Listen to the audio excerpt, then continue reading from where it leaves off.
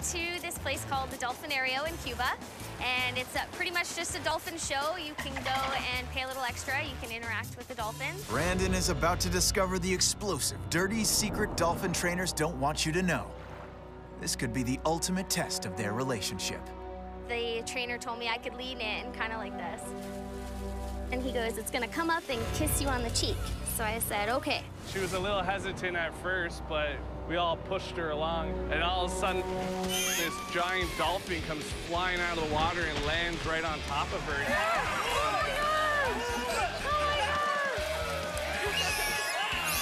gosh! We just started going to town on her. Dolphins are one of the few species, like man, that has sex for fun. Actually, their foreplay lasts for a very long time, and the copulation's very short. Most of it's trying to get her, kind of a game, kind of like you guys, right? The sound that a dolphin makes is unreal.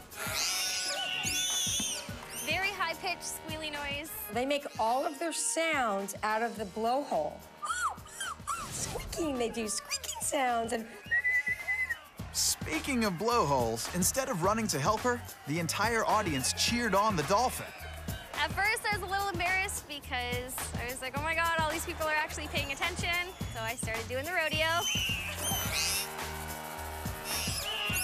Make it a little bit more fun, a little show for all the people that were cheering me on. I couldn't understand them, but you could tell by how they were acting. They were saying some pretty rude stuff. Then all of a sudden, I just slipped right back into the water, and he seemed very happy, just kind of clapping the water like, yay, I did good. It kind of irritated me a little bit.